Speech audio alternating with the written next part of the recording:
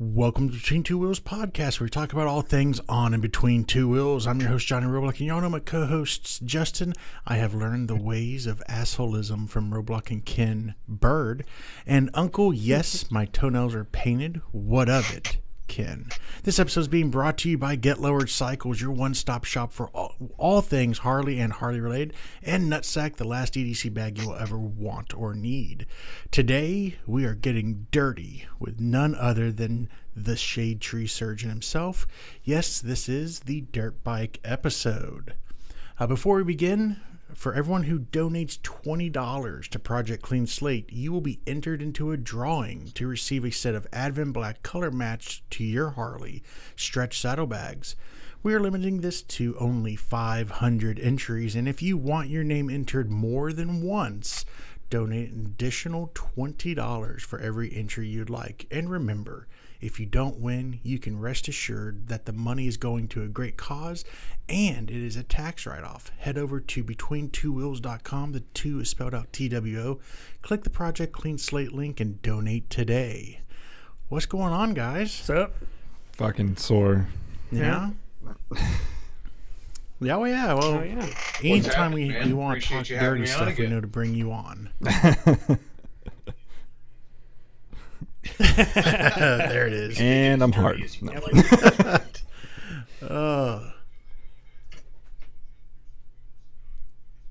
I know you guys have to jump through some hoops because of our conflicting schedules to have me on here. Yeah. So I really appreciate like that. it. And of course, I mean, talking about dirt bikes is always fun. I could go on ad infinitum about it. And congratulations, by the way. Thank you. Yeah. you. Bike and I put Bird it, on your or new it put purchase me on your through the CRF paces 250. yesterday, I should say. So, You'll find that dirt bikes are like dominoes too. One person in a friend group buys a dirt bike, and since the entry cost is We're 3 out of 5 already. Relatively low. I got to buy a truck first, Yeah, which is happening tomorrow. I did mine in reverse. Yeah, I got my truck on Friday, so no more Camaro. Yeah, no, I'm picking my truck up tomorrow. Yeah? Yeah. Wow. Yeah, we're such impulse buyers over here. Well, see, I've been shopping for a while. Yeah. Well, the cool thing for anybody listening who wants to get into dirt bikes and goes like, well, I don't have a truck is, if you have a off-road only dirt bike, if it weighs 250 pounds, you have a heavy dirt bike. So you couple that with a very cheap one-axle trailer from Home Depot or Lowe's that can be purchased for about $700 or $800. well, You plus can they pull also that have with a those little geometric trailer if you have hitch dirt bike haulers. Yeah, the dirt bike racks. I actually saw one of those yesterday. Yeah, there was quite a few out at the place that we were riding at. Yeah. So we actually considered that because my wife has a Ford Escape, but it's the EcoBoost V6, and it's got 3,900 pounds towing capacity, which, I mean, that's plenty to haul two dirt bikes in a trailer. Yeah. I mean, if you think about it, that's 2 full baggers in a trailer. I see people out there with everything, Volkswagen Jettas, with anything you can imagine. You can put a trailer hitch on and it'll pull a trailer. pounds. You're talking about a combined weight of basically having a full car. Yeah. It's the same as having every seat in the car. So it's not a big deal. I was showing Justin right before we started. I did find a dirt bike. Mm-hmm. Probably going to go take a look at it on Saturday. Cool. Yeah. So I get paid Friday, so I can go buy it. Awesome, man. I don't know. It's a dirt bike. It's a Kawasaki. What kind of dirt bike? Yeah. 4-stroke. Yeah, KX250 or something like that. Yeah, KX250F, Yeah, I think it's called. KX250F. Yeah. Man, it's hard to go wrong with a 250cc 4-stroke dirt bike. Pretty much everybody makes a good one, like of all the big 4 manufacturers. KTM is weird because you get weird years and stuff like that, because KTM changes so often compared to all the other manufacturers.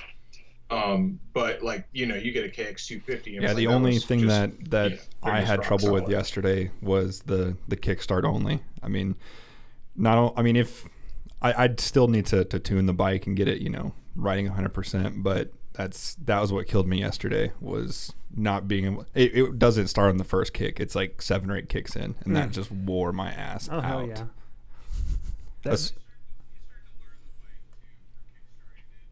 You start to learn the bike too for kickstarting it, and getting it tuned right will help. But it's also just learning how to kick it. No. I know that sounds so dumb, but really, like, that's what I was telling Brad yesterday on the way back, is that I had an XR100 that was Kickstarter only, and I would have bet a full paycheck that I could kickstart it on the very first kick every single time. Yeah. Right, and someone else that was, get on that bike and have to kick it 10 times. That was the thing, is like I was having a hard time learning how to kick it. Like I couldn't find any sort of patterns with the feedback and how it was starting, but we only rode for, I think, 3 hours, so. The big fix to that, by the way, if for a kickstart only bike, and by all means, I was telling Brad about that on the way back as well. I was like, after today, a Recluse might actually be on my list of things to get. And much for me, much less than like not having to use the clutch. Yeah, the Recluse is just like when you drop the bike. I'm getting weird looks from these guys. I know. I've heard about Recluse because they make reverses for Harleys. Really? Yeah. Huh. I doubt it's a different company. Yeah. But yeah, they make reverse kits to put on your Harleys. It's a centrifugal clutch. Yeah, that too. Okay. They make an but the kit's like what, like $600, $800, something like that. No, same thing. They're not cheap. Yeah. But they work. So things that genuinely true. work No, and that's really facts. kick ass. You definitely get what you pay for. Yeah. So, talking about dirt bikes and all this other stuff. So you said a 250. What cc should we be looking for to do like trail and ranch riding? So you're going to get from me, I'm incredibly biased. And I don't apologize for that. I am a two-stroke fanatic, and for a many different reasons that I can go on. So if I was you, you're a full-grown man. Physically, I would. I mean, this is just me.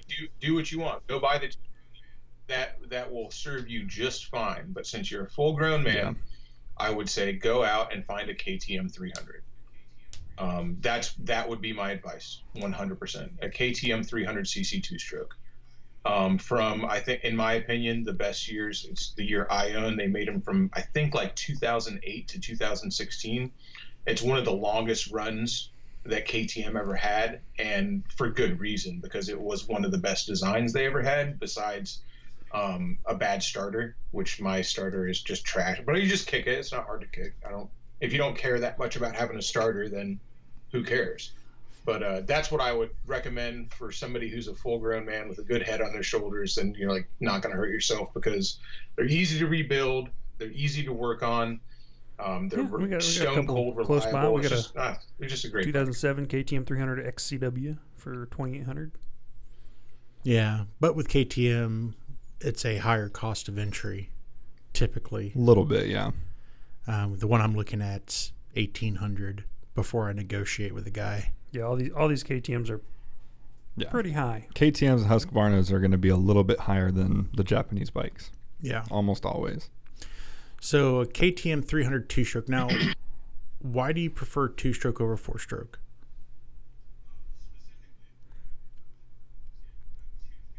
Specifically a 300 two-stroke. See, a 250 two-stroke from a Japanese brand, the Yamaha 250s are great.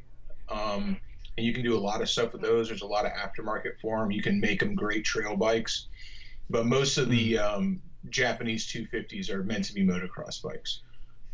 The KTM 300 specifically is a better four-stroke than a four-stroke.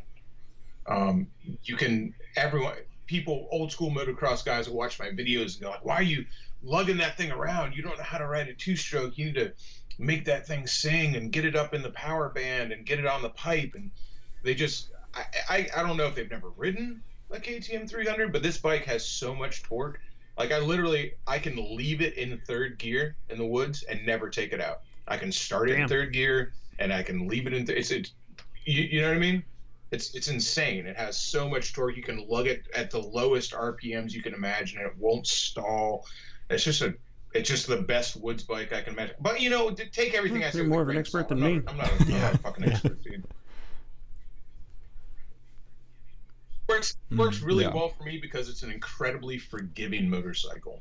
It forgives mistakes, you know. Whereas those 250s, like Justin's 250, I haven't seen your video yet, but I will make a couple guesses as to what happened right now. I imagine there was a lot of stalling, a lot of what they call flame outs, like when you're trying to go somewhere and the bike just like stalls out on you.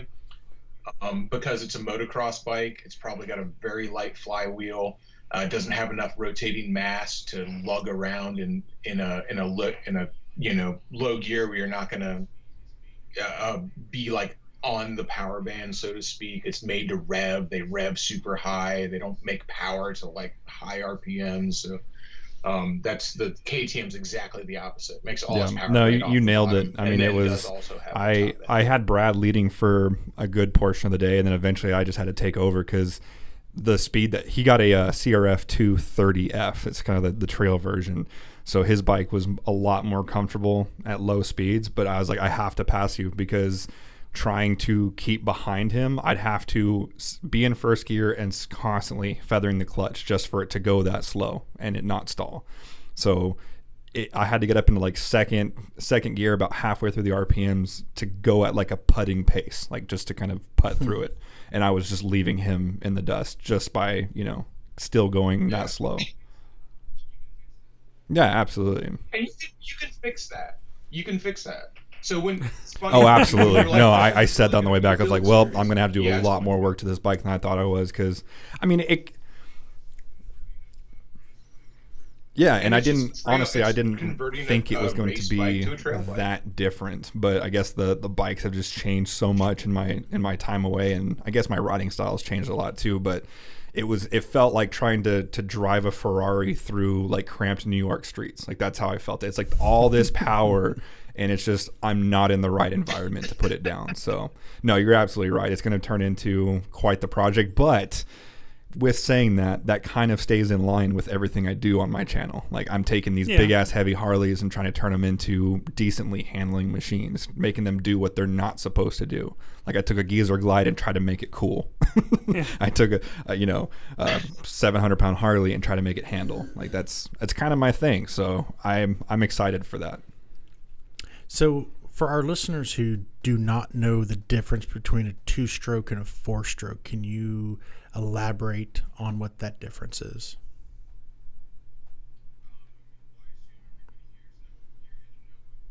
I assume everybody here is enough of a gearhead to know what a four-stroke engine does. It's a wait. Are we? You know, talking about motorcycles?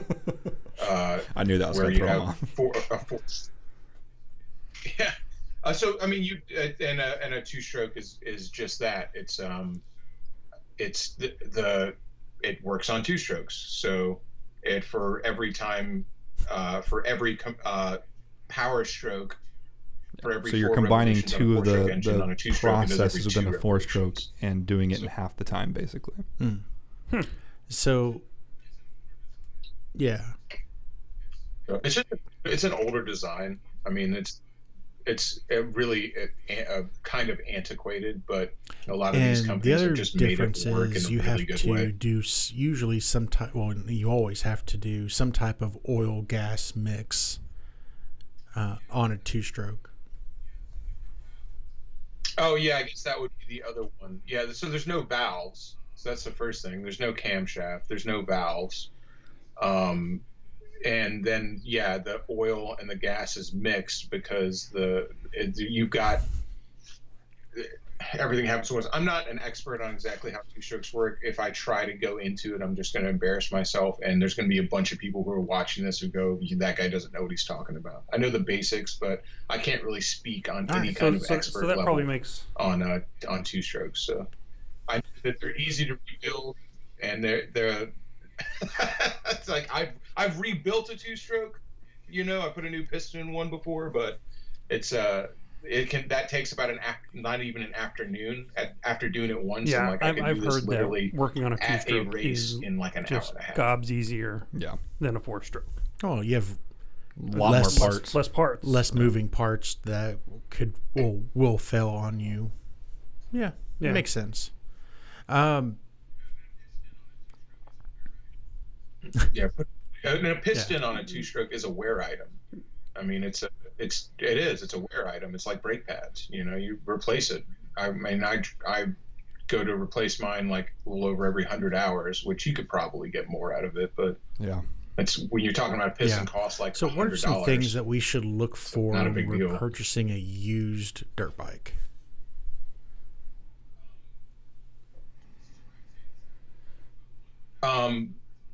Sorry, I'm saying this after the fact. But one without race numbers on it. sorry, Justin. It's it's the same with any used bike. Find a model that is very popular. That way, there's a lot of aftermarket support, and there's a lot of forum support, and there's a lot of easy parts out there to buy for it. The issues are known. So again, like I said, KTM 300, the YZ 250, like anything that they made a lot of, that's usually what I usually go for. And especially with a dirt bike, where it's like a dirt bike you're not trying to be different. It's not like on a motorcycle where you're like, I got to have something different from everybody else. Like, no, you want something the same. So someone may have an extra when part. you have an issue and you're out there, like, you're like, oh, well, this guy's got the same thing as me, so he's going to know what's up. You kind of touched on it earlier, but from the big four Japanese manufacturers now, for our listeners who don't know what that is, the big four is Honda, Suzuki, Kawasaki, and Yamaha. Is there a big difference in their offerings, or are they all pretty much the same? You're asking the wrong guy, man. You're asking the wrong guy. I really can't even begin to comment on that. I mean, I'd be like, just pick whatever color. Trying to do a lot of research on brands, just so I don't pick a particular year that's crappy or anything like that. Nothing stands out. Nothing I've ran across says do not buy a 2008 Yamaha or anything like that. Then they're all, I mean, it's kind of like they're all six in one hand, half a dozen in the other. Yeah. I mean, one bike will have this great feature and these won't have that one, and vice versa. So I mean, that's just based on my month or so of research. I know there are bad years. So again, I'm not going to comment on this because there's someone who's watching this is going to go like, well, didn't you know that the 2006 KX250s would hand grenade if you blah, blah, blah did this? I'm like, okay, no, I didn't, because I don't know. So I'm not going to comment on it too hard. I will say it's like this. It's like you look for model year changes. I mean, the Japanese manufacturers, they update their race bikes like they update their leader bikes. So they're super competitive, way more competitive than they are in their sports. And so they're constantly at each other's throats. And I know Kawasaki always has a reputation of being out there a little more than the other ones, I believe. Like they're always like pushing the boundaries for their new model offerings, which can be a bad thing. But you're talking about 450s where these guys are just trying to be on the bleeding edge of technology to win races. You know what I mean? You're not talking about reliable beat them up on the trail bikes. You're talking about these are motocross bikes. And that's why, I mean, I'm not a motocross guy. If you're a motocross guy and you're like, I need every possible fraction of a horsepower out of this little engine, then that's something different. Like what I would again look for is instead of motocross bikes are so plentiful, but I would look more for trail bikes, like not trail bikes like a CRF 230, but trail bikes with real suspension, stuff like a WR 250, stuff that they made it the same for a lot of years. So like you take the Yamaha WR 250, they made that was the same bike for such a long time. And there's huge aftermarket for them, and not the street version, the off-road version. the WR250F specifically. The WR250R is a great bike, but it's a pig off-road. The WR250F, that was the same bike forever and ever. Well, see, and that's ever good to and know, ever. though. Yeah. You know what I If you mean? haven't started your research yet, that's some good information to have. Yeah, and you also need to know like what you plan on doing with it. Kind of to his point, like if you want to do trail riding, look for something more trail oriented. If you want to, go out there to the track and send it, then look for race bikes. If you want to, take it down the grocery store and sometimes do some trails in the afternoons, maybe a dual sport. I mean, there's options for everything. Yeah. I'm definitely not going to send it, really. Yeah. No. I mean, again, I would WR250. So if you're looking and you find a WR250 and a YZ250, I'd much rather. Yeah. Me personally, I would much rather buy the WR250. Oh, of course. Personally, a bunch of people are going to disagree. No, WRs are solid. It's just more reliable. So it's just. Let's move into trail riding. So what can we expect? For like Ken and I, not really off-road guys. Justin raced for a number of years. What can we expect when going trail riding?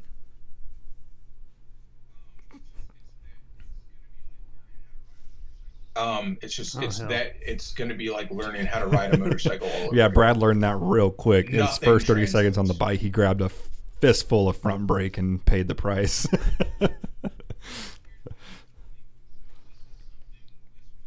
Now here's a funny one. So this was a myth that was, I'm not saying that you were perpetuating this. This just reminds me of it. This was a myth that was sold to me so much, and I thought about it all the time when I first started riding. People were like, "Oh, you can't touch the front brake. You can't touch the front brake."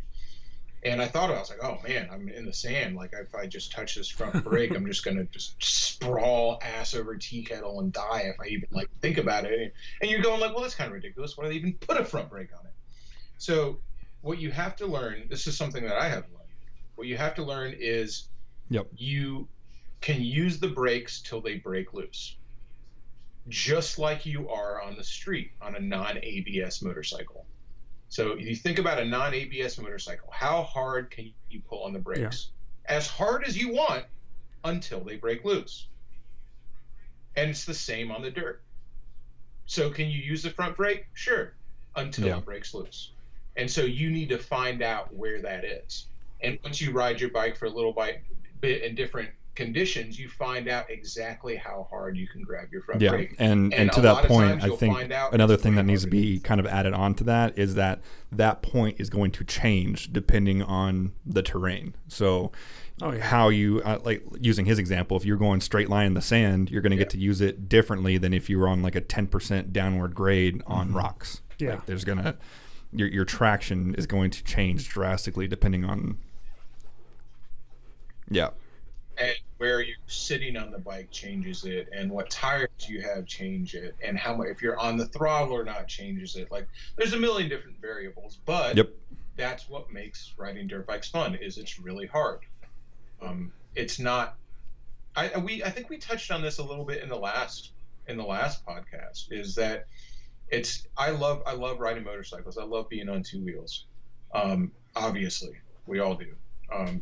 But when you talk about riding dirt bikes, you can get, it's an infinite scale of getting better. You always go out there and you work on something. And you could say the same thing about street bikes. You'd be like, I worked on this, or I worked on this. But really, it's like you get up to a certain point, you're like, I'm good at riding, and I'm vigilant. And unless you're trying to be Mr. fucking, take a corner at 1,000,000 miles an hour, you're just like, you reach a certain plateau and you're just like, this is where I stay. You know what I mean? That is not dirt bikes. Dirt bikes, you are constantly like, ooh, let me work on this, let me work on that. And even people who are great at it are like that. They're like, I got this little thing, I want to work on this, I want to work on this little corner. You're always fiddling with I notice something, watching really YouTube videos of trail riders, watching your videos, things like that. And it's going to be the hardest thing for me is putting my foot down in a turn. Because no, you'll get used to it real quick. Right. See, so like I was to your, I feel like this goes with what you're thinking of right now. Is I equate dirt bike riding to me growing up riding my bicycles. Yeah. I rarely used my front brake. I used my rear brake all the time. You know, you stand up, you move, you wiggle. Mm-hmm. Of course, there's, you know, a giant engine underneath you propelling you along. Yeah. But that's kind of the way I, in my head, feel like it's going to work. Mm-hmm. That's the other thing. There is nothing talking about riding a bike. There is nothing that will make you feel incredibly old Accurate. and also incredibly young at the same time. Like you just In you'll my get head, out there, Yeah. you're And like, then the I next feel like a day, kid you in my head. you need a shitload of ibuprofen. Yeah. Oh, yeah. I'm up to 4 Incredibly already today. old. Motrin and water, baby. No, honestly, our biggest mistake yesterday was, I mean, As far as putting your foot down, it's you just don't.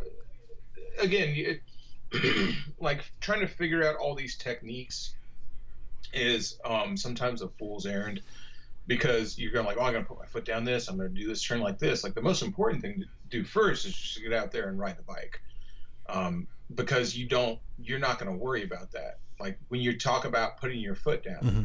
you do that for so many different reasons. So it's not like, oh, you have to have your foot out in a turn. You don't.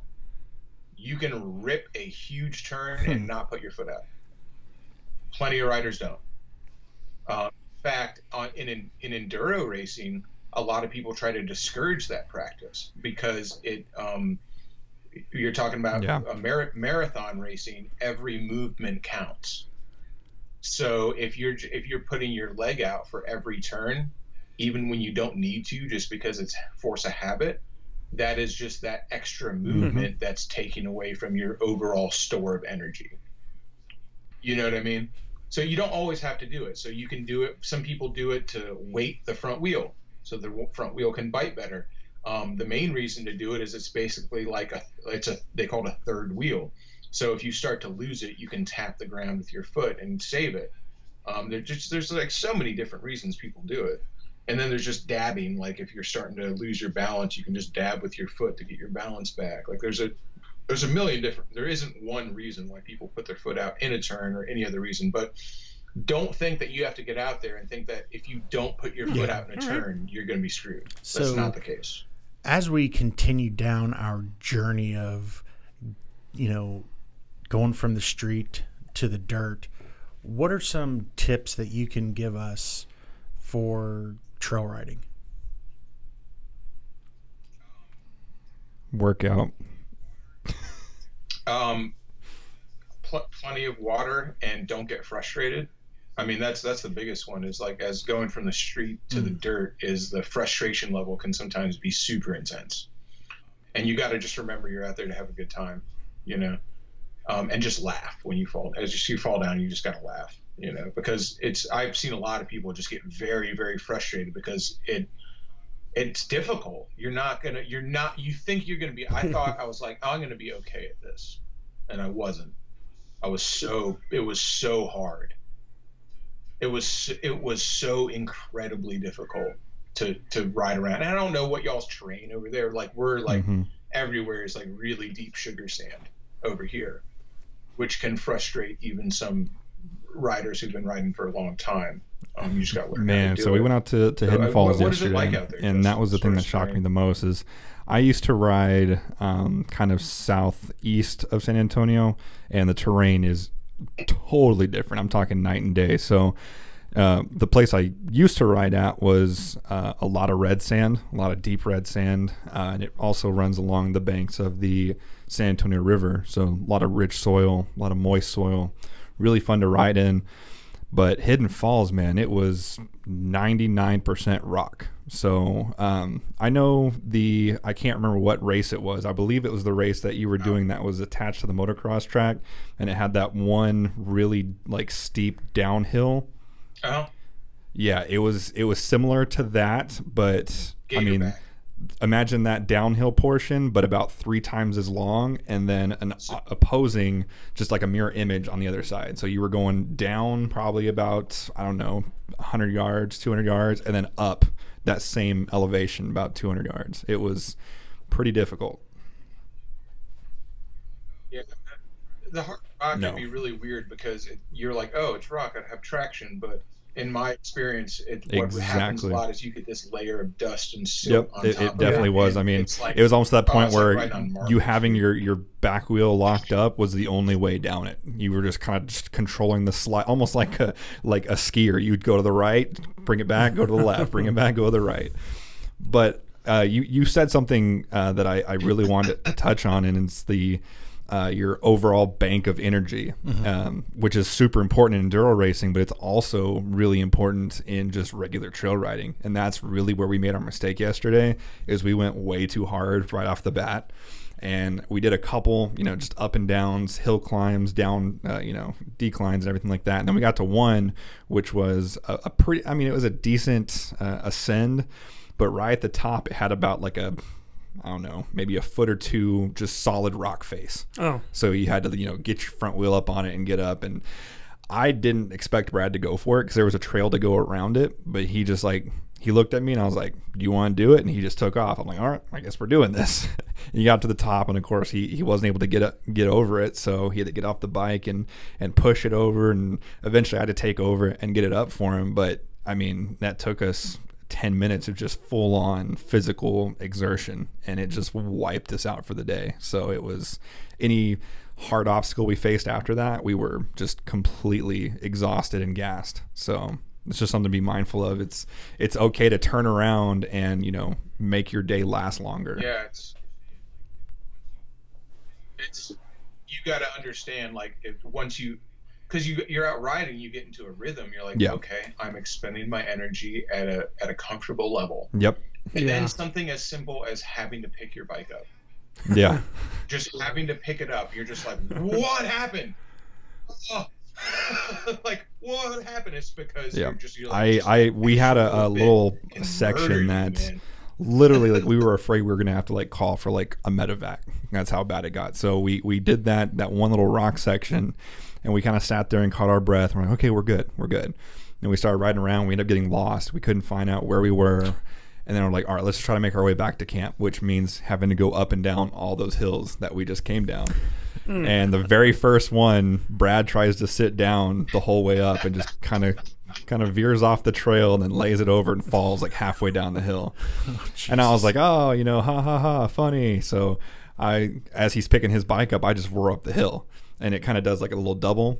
So I, go up the hill and I can't see him, and he's not coming. I don't hear his bike. I'm like, shit, maybe he needs help. So I ride back down the hill, and the bike's still laid over, just pouring fuel everywhere. I'm like, oh, fuck. Oh, shit. So we go to help him up, and we're basically fighting against the hill to get the bike tipped up. Oh.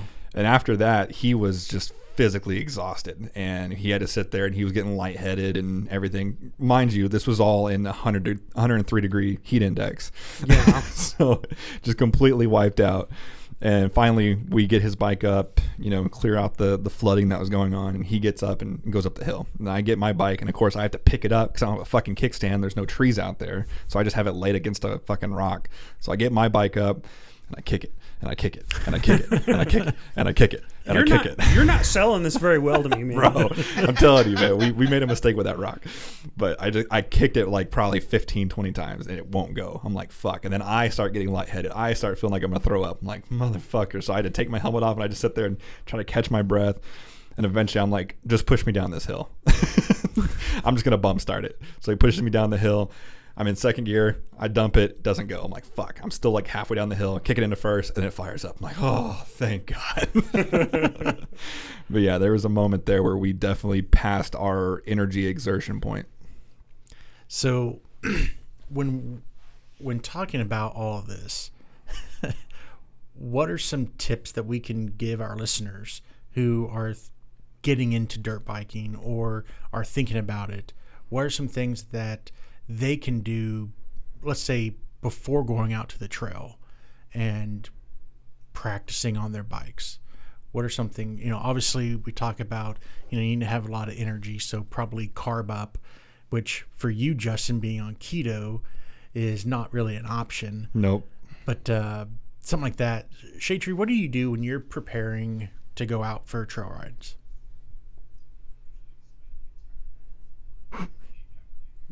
Usually I that's carbs. That's carbs. Drinking heavily. in smoky bars. Fucking I don't send know, it. dude, just fucking do it. Be a pussy.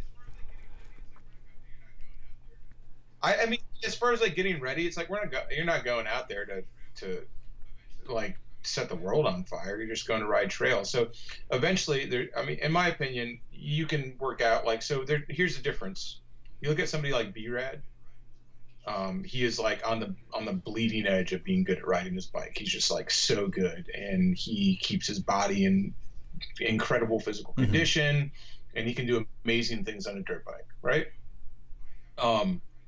And you know, I have a great time riding a dirt bike as well, but I'm not B-Rad by any means. That doesn't mean I'm not having a good time. I'm having a great time, but I don't know. I'm not trying to be the best.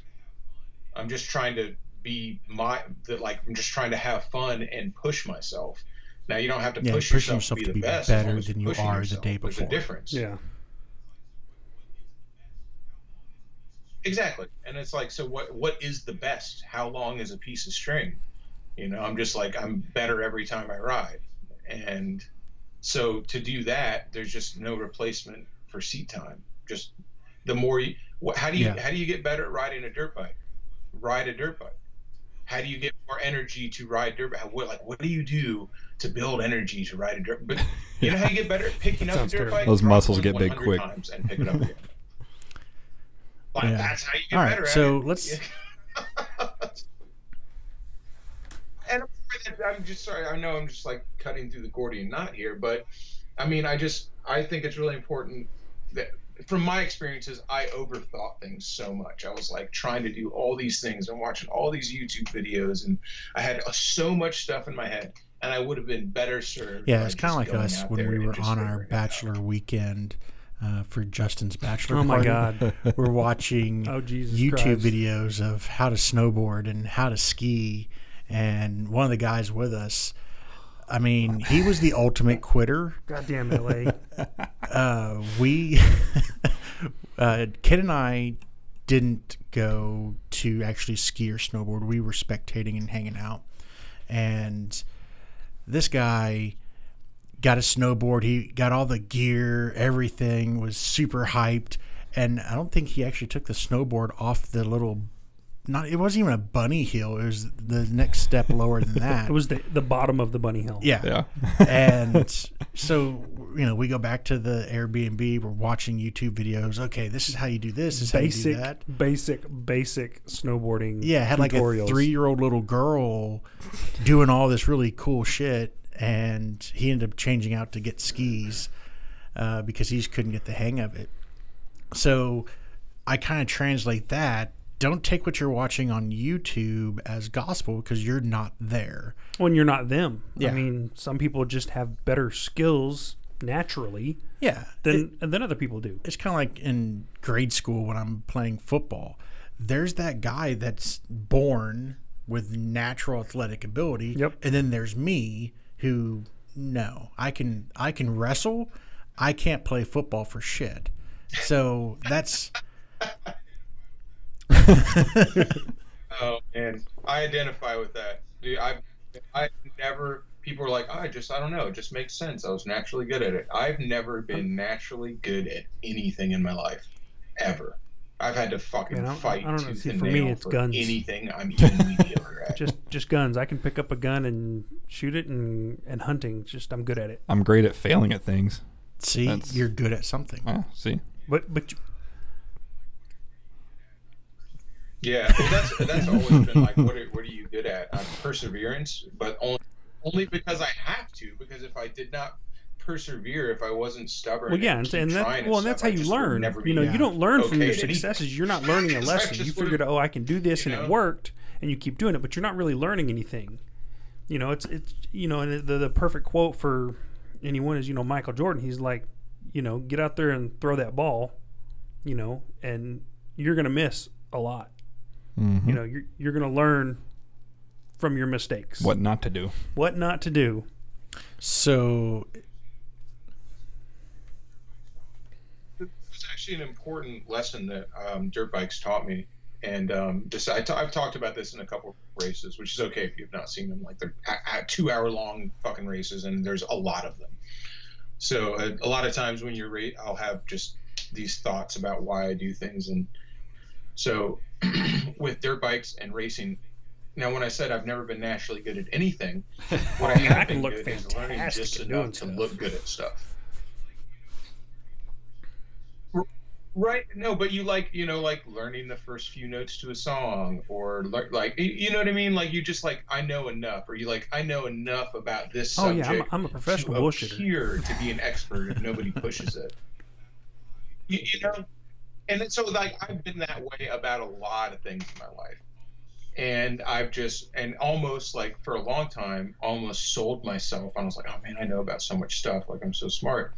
But really, like, you're not an expert. You just, yes. You know the cliff notes to impress somebody who knows nothing.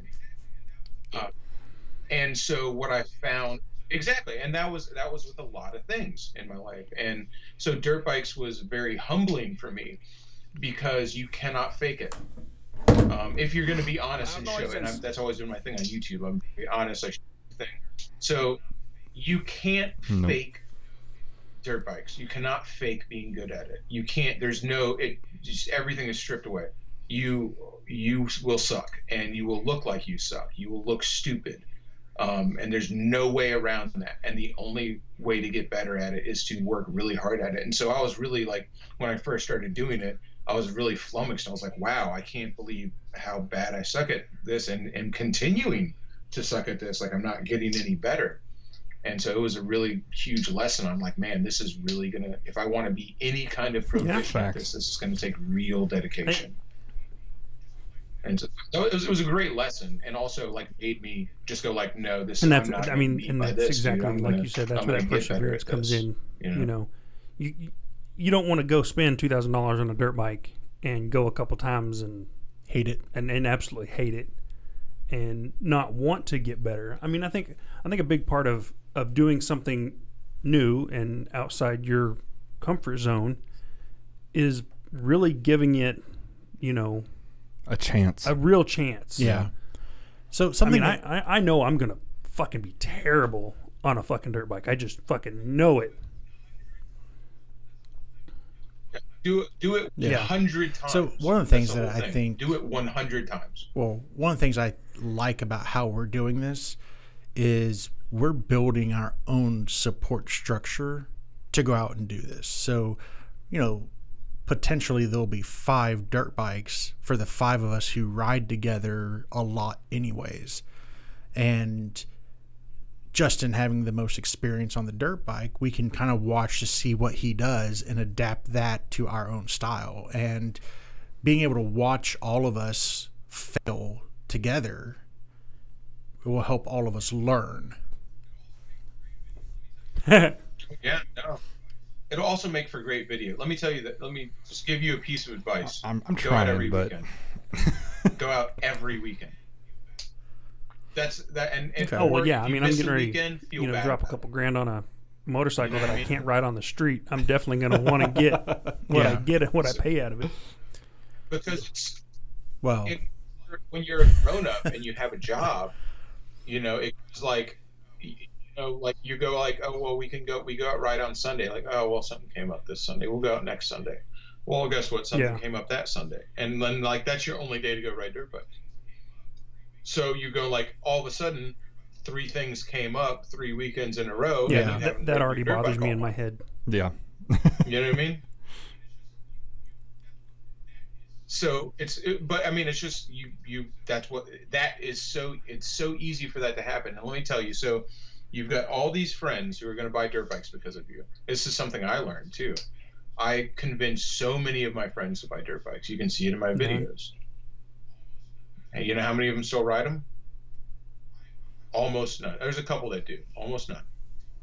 I went through a huge guilty phase. I was like, I can't believe I talked so many of my friends into making large purchases That's why I'm not even looking at relatively new bikes. Because I don't want to spend $5,000 or $6,000 on something that I may not like. And we were talking about this in our ADV episode. Yep. let's get the dirt bikes because it's a lot less expensive cost of entry. Learn the basics of off-road riding, and then if we really enjoy it, then we can upgrade to something that we can just ride to the trail and then go get on the trail with an ADV. Yeah.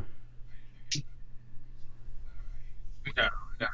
Are you thinking about it wrong? I'm sorry. I hate to just completely disagree with you, but it's just really different. Like an ADV bike, you can ride it off road, you can learn how to ride it, but you're never going to like be ripping it off.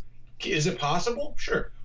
It's possible for some people. Been there, done that. Possible, dude. People can do it on a Harley if they have to, but it's not the same, dude. It's not at all the same. Like it's just like riding to the trail. So it's like you ride to the trail, you ride 2 hours away or an hour away to a trail on a bike. And then you go, okay, you have to get that bike home. And so if you're like, I'm going to go into the woods now. So as far out as you go in the woods, you got to come back. So what happens when you're on your big ADV bike and you break the clutch lever because you drop it? What happens when you drop it and all this stuff's happening? If you're into ADV, if you're into adventure riding, this is stuff you're accounting for. You this is part of the fun is conquering that stuff. But to me, that's just not. I can fun see that. To me. That's not what I want to do. I want to go out and have something that I can just wreck. I can just wreck this fucking bike and thrash it. And if I break it, big fucking deal. It's meant to break and be replaced and everything like that. I'm just gonna drop it and not worry about it. I don't. How many times I've rolled my dirt bike and down a hill and crashed it into trees and just beat the ever-loving snot out of that thing. And it's just like, whatever. It's what you're supposed to do. Imagine doing that to a nice motorcycle or a motorcycle that's made to be on the street. You're not made for it. A dual sport. Oh, David. But his has electric start. And it does have an electric start. Yes. All right. So when we return from our break, let's go into some of the different types of racing that we can look forward to and talk a little bit more about dirt bikes. So, yeah. I totally fucked that one up. Nailed it. Nutsack is the only EDC bag the crew carries, and for good reason. They're crazy and awesome. They get their name because folks said they had to be nuts to manufacture a man bag in America with American waxed canvas, American leather, and American labor. We want you to join us in the 2-week challenge. Buy a bag from them, use it for 2 weeks, and if it doesn't completely change the way you carry your everyday gear, they will give you a full refund. We absolutely love ours, from carrying around extra mags for our concealed carry to earbuds, sunglasses, vape stuff, and business cards. It is great having less shit in our pockets, and it was because of the Nutsack satchels that we were able to be less weighed down. If you buy using our link, Nutsack will give you $5 off to enjoy a beer. Head over to nutsack.com/B2W. That's NUTSAC.com/B2W to get yours today. And we are back. Shadetree, did you have a chance to go pee? Is your GoPro back on? Yes. You got the camera back on? Got a bladder like a 9-year-old girl, so. Yes? No? Sure. Camera? Okay. All right, cool. Oh, yeah, no, I got my GoPro. We are professional here. Yes, 100%. All right, so we were talking about going out to the trails and everything. During the break, you were talking about scheduling and being okay to ride by yourself. Let's actually bring that into the episode. Let's talk about that. Now, with us, there's, again, potentially going to be 5 of us, so having the ability to have someone to go ride with, much higher likelihood, unless it's, and compared to when it's just you and one other friend. Yeah. But you were saying be comfortable going out to the trails by yourself. Can you elaborate? If you're gonna ride regularly, you have to be okay going by yourself, because if you excuse me, you had mentioned the gym thing. I'm like, if I had somebody to go with, and it's just counting on somebody else being like, I'm not gonna go unless other people go. is just a breeding ground for excuses to not go ride your bike. And because it's hard work, it's working out, and it's getting up early, and there's usually a drive involved, and it costs money. And so if you just go like, well, they're not going, so I'm not going to go, it's just a really easy trap to fall into. So you always have to be willing to go by yourself. And everybody else did. I think after I'm just going to go by myself. I've gone a few times with you guys, I would be more comfortable going alone. And if I'm going to go alone, I'm definitely, safety conscious. That's my big thing is. So I wouldn't go, I would go hit like the easier trails by myself, putt around, just keep the feel, keep, what skills you're building, keep them sharp. You also do a lot different things. When you go ride with a group of people, there's it's much less. You will do way less riding. The more people that are there, the less riding you will do. Because you'll just spend time talking. People will be getting ready. Or stop for different reasons. So the more people are there, the less riding you'll do. That's fine because you're having fun. You're with a group of people. But if you go when you go by yourself, that is when you will make the most significant gains to your skills. Well, and it'll build your confidence because you won't have anybody else per se to rely on, except for if somebody else just happens to be out there and passes you or something like that. Well, at the end of the day, too, it's a community. So if you're out there by yourself, chances, especially for you, you'll meet people. And you might be able to tag along with them just so you have that safety in numbers. Yeah. Yeah. Justin, how much was it there to go ride for the weekend or for Saturday? $25 day pass. You can also do a weekend pass for $45. They also offer 6-month and year-long memberships. Really? Oh, wow. And something for you guys.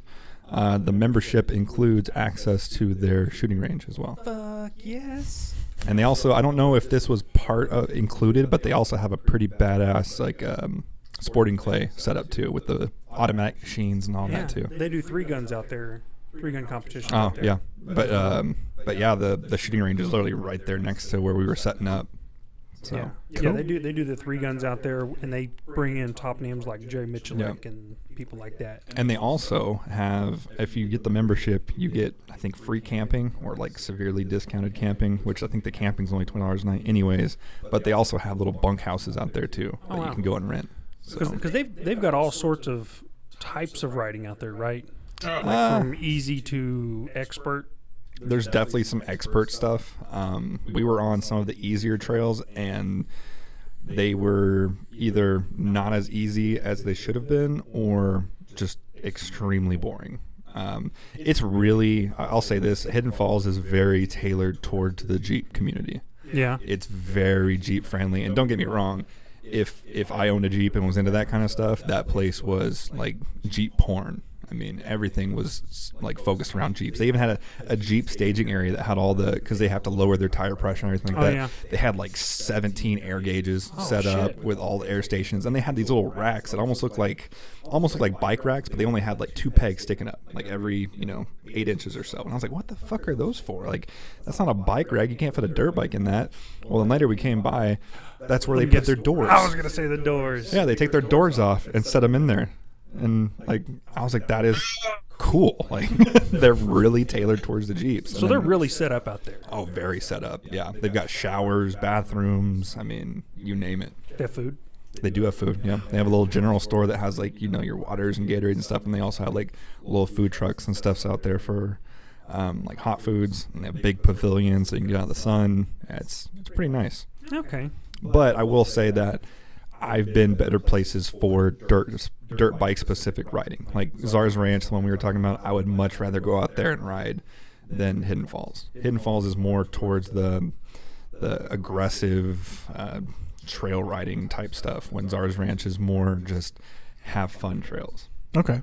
All right. So we might want to try at least that one first. I will put a caveat on this. We only went on about maybe 10% of the trails yesterday in 3 hours. Wow. Not because it's that big, just because we were going that slow. Oh, okay. All right. because we got lost. We did the same trails like 6 fucking times. But Okay, so let's talk about some of the different racing, and Shadetree, you can shed a lot of light on this. A hare scramble, or there's other names for these, but can you kind of go into what it is and what the premise behind it is?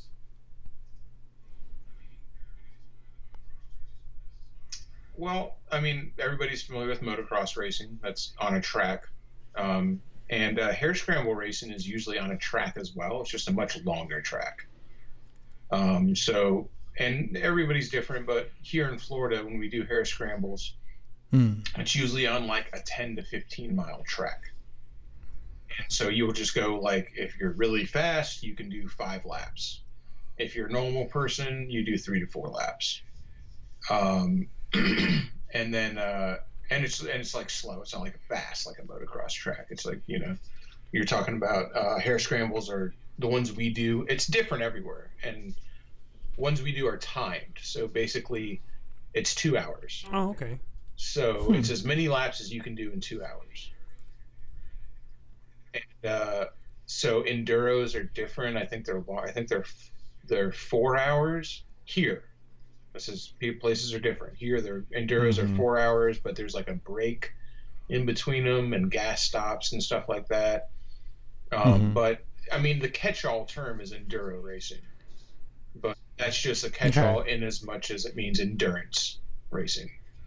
So everybody does it different. There's not really.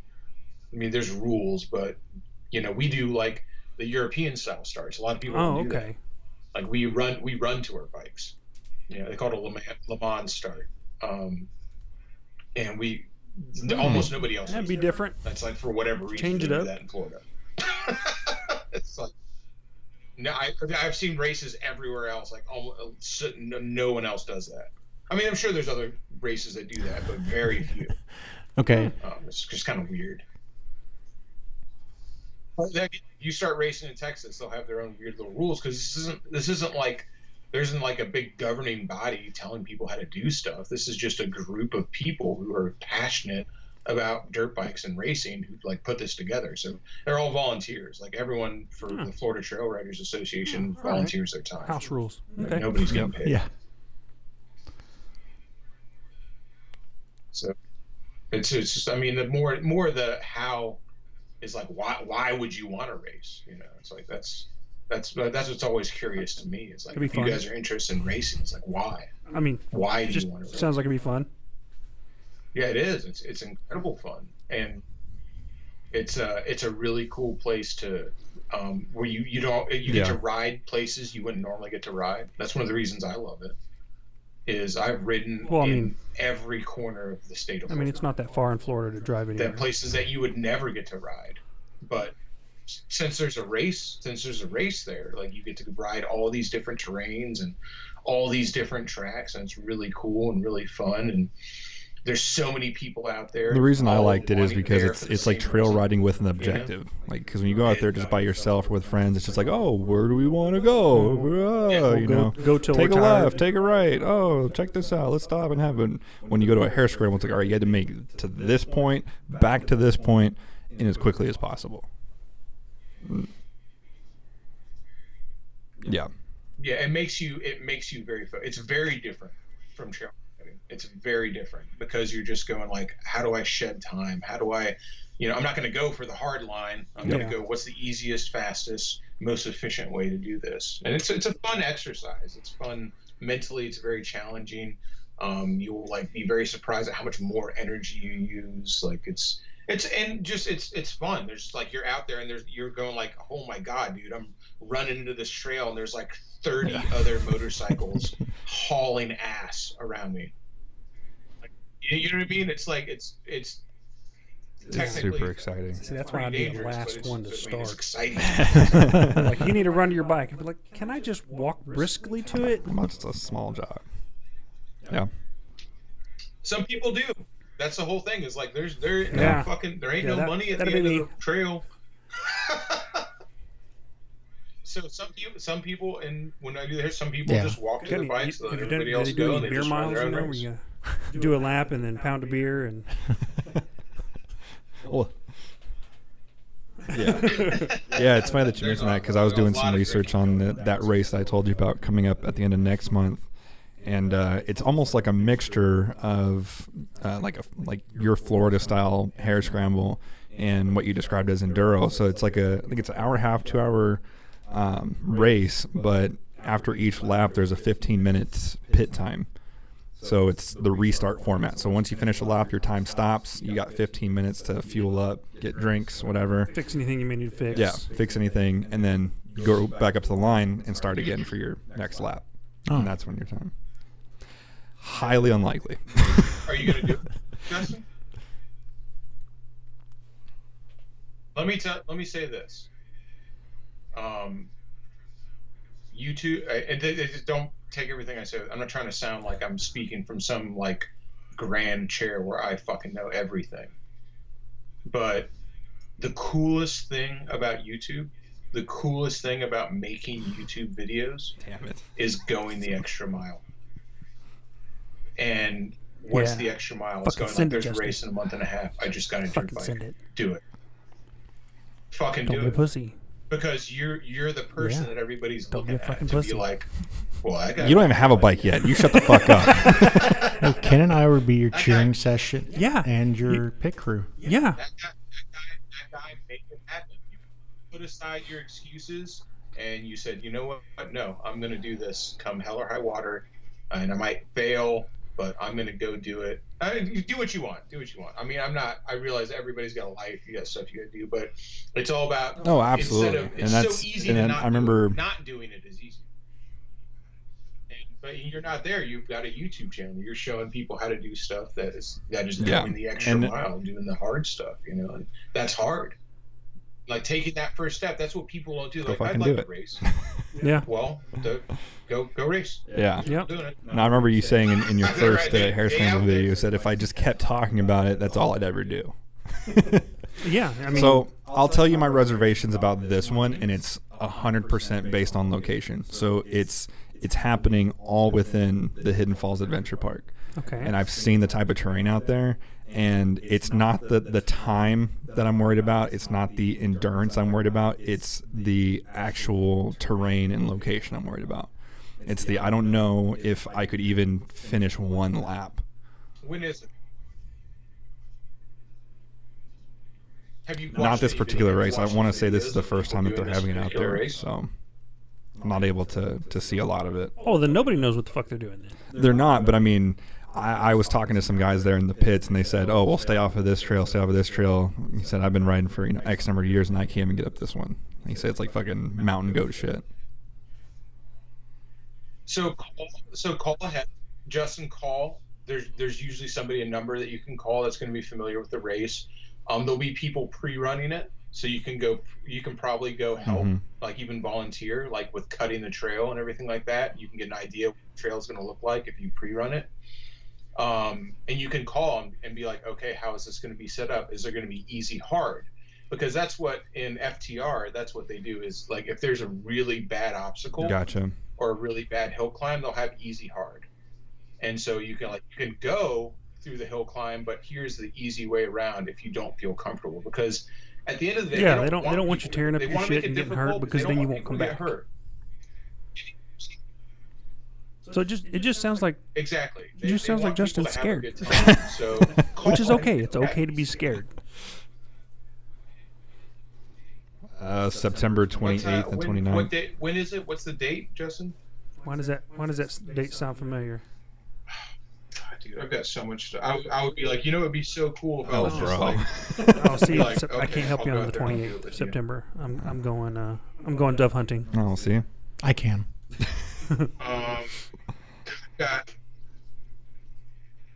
I think I'm going to be. Oh, you're making out to AIM this year in Cleveland for AIM. Dope. No, yeah. No, trust me, I would much rather go to AIM than go run that race. No, I'm thinking I'm going to wait until I find one up in, because the only reason I'm picking this one is because it's close. It's well, it's not as close as I thought it was. It's like an hour and a half, actually. Yeah. So it's a little bit further than I thought it was. But I'd rather wait for something like up near in the Dallas area. They have a lot of red sand and things like that. Just a lot of flat stuff. So. Hey, communicate with me when you find one. That'd be so, because I've been wanting to make it out to Texas forever anyway. That'd be like a cool first episode. Yeah. I'm not saying I'll make it happen because I've got to drive halfway across the country with my dirt. Yeah. That would be cool. Be like, I mean, hey, you could always just come to San Antonio and we can just ride regular motorcycles. Yeah. Oh yeah. No, yeah, that'd be awesome. Out there and ride Hidden Falls. So yeah, bring the dirt bike down, and we can hook you up with a real bike. Yeah. Talking about racing, but that's if you don't think there are races in your area, you're wrong. Yeah. There are. No, you're right. You just have to remember that in Texas it's it's hot as fuck. Well, not only that, no, I'm not talking about that, but I'm talking about like up near Dallas. There's a shit ton of races. One of their biggest series had 650 something riders this last season. Jeez, damn. But I mean, the closest race is fucking I think Waco. It's 3.5 hours, yeah. And then there's some up in like Norman, Oklahoma. That's 8 hours. I mean, that's. Yeah. Yeah, that's 8 hours is crazy. But I will tell you, when I go to races, that seems reasonable. That's Houston for us. Yeah, that's the neighboring metropolitan. Yeah, I don't know. Dallas is just so flat and boring, and the roads are terrible. So you definitely need the dirt bikes. All right, so wrapping up this episode, let's go into some final thoughts around your re-entry into dirt biking and Shadetree's history of dirt biking. What are something that we can leave our audience food for thought? I think my biggest food for thought is, if you've never done it, ask yourself, what kind of regrets am I going to have if I never even try it? Mm-hmm. Or what's the worst that can happen if I do try it? You sell a bike, or you buy a bike and then you sell it? I mean, I could die. I mean, that's highly unlikely. Same as going 75 on the highway. Or walking to the grocery store. Yeah. I mean, death is all around you.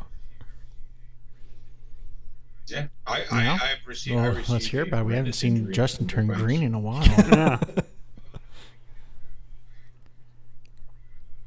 Oh no! I mean, you guys. That's right. I remember that. I broke my foot. I was in a wheelchair. Yeah, for 3 months. I'm not worried about crashing. I'm worried about what happens when I crash. If like a broken arm, broken shoulder, that I don't want to break bones. Yeah. I don't want to do anything that's going to put me in the hospital. See, that's where I land, and I was kind of talking to Brad about that because he was like, "Oh, I don't want to, injure myself," and I brought up how you said you didn't want to snowboard or ski because you have a job that relies on your hands, and I mean, really, anyone who has a job works with their hands in some form or fashion, whether it be typing on a computer or serving drinks at a bar. You're using your hands. Well, my reason for not snowboarding and skiing that weekend was because I was flying out the following Friday or Tuesday. Yeah. And are you not allowed to get on a plane with a cast on? You can, but it's hard enough for me to get on a plane as it is. Okay, so you're just making excuses then. Oh yeah. Okay. Yeah. Sounds like as long as you're aware as long as you're aware of it. But that's what I tell people is like, injuries are gonna come. But I mean, we were talking about, Hasso's, dilemma, and Gina saying that it was not safe. And I'm like, okay, you're going out and riding 75 miles on a 4-lane interstate. I would venture that dirt bike riding is much safer than riding on the road. And see, that's the thing is the possibility of, scrapes, bruises, maybe even some broken bones, much higher on a dirt bike. But if you're talking about life-ending or hospitable injuries. Yeah. I mean, unless you're doing some motocross shit. Yeah. Yeah. Yeah. Which I'm not going to be doing. No. Everyone's just pushing themselves a lot harder, doing things, maybe taking them out of their comfort zone. Yeah.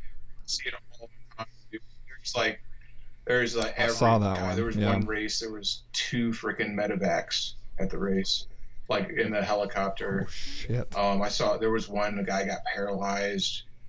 I mean, you're not helping sell. Yeah, but you're talking, chances are those were probably A-class guys.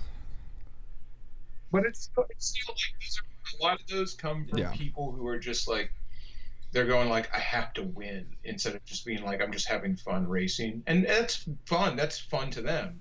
But like, when I go out there, I'm like, man, Exactly. I remember that Exactly. first race you were in, that leader of the A class blew by you, and holy shit, that guy was scooting. I mean, so really, you can imagine if you go down at that speed, the injuries are going to be quite a bit different. I mean, I'd say one of my biggest fears. Oh yeah, no, you can, or none at all. Like Yeah. I'd say one of my biggest fears, riding out here in Texas, would be A, snakes, and B, spiders in my helmet. No. Yeah. It can happen. Have you seen his video where he had that giant fucking spider on his helmet? Yes, Jesus I've seen Christ. it. But yeah. Yeah, I'm gonna say I'd be scared. I'd be more scared to ride in Florida because I mean, fucking gators everywhere. I'm terrified of gators. I've seen gators on the trail before too. Whatever. But the gators they just run away from you. They don't care. All right. Spider thing sucks. But I would just say like the race thing, and just because I don't want to just end it just on that, like it's. Not everybody wants to race. I get that, but it's just such an awesome way to push yourself. Yeah. Yes. And some of you guys were in the military, right?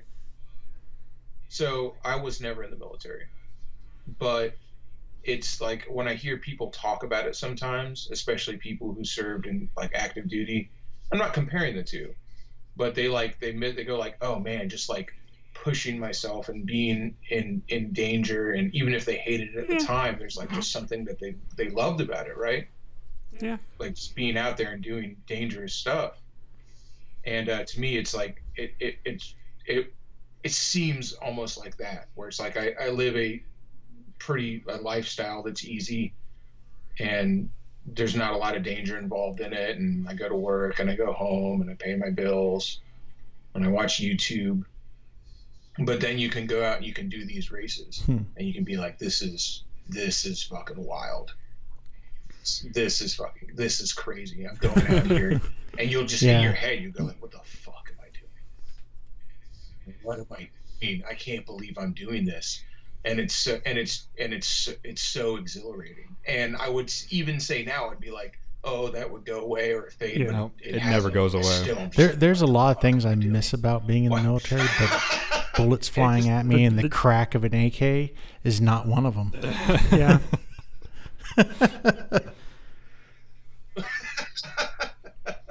And for sure, I mean, I said I was never in the military. I mean, I don't know. I just I hear like people tell stories like, oh man, I was like blah blah blah this and the being whatever, just doing cool dangerous stuff, and like I'm just like that. It really you step so far the norm outside what is like your normal life, because you're going like, I'm just going to go like pit myself on a motorcycle against 200 other people at high rates of speed, and you're like, this is normal. This is not normal.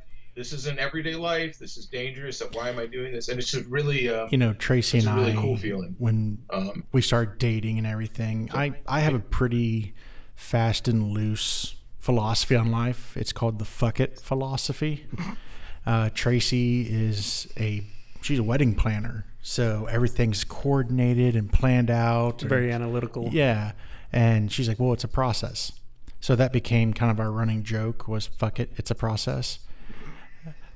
And I'm like, for me, I want to do this because I haven't done it before. Oh yeah, I've never done it. And I've always liked dirt bikes, but I've never ridden them beyond riding around someone's property in their yard. Yeah.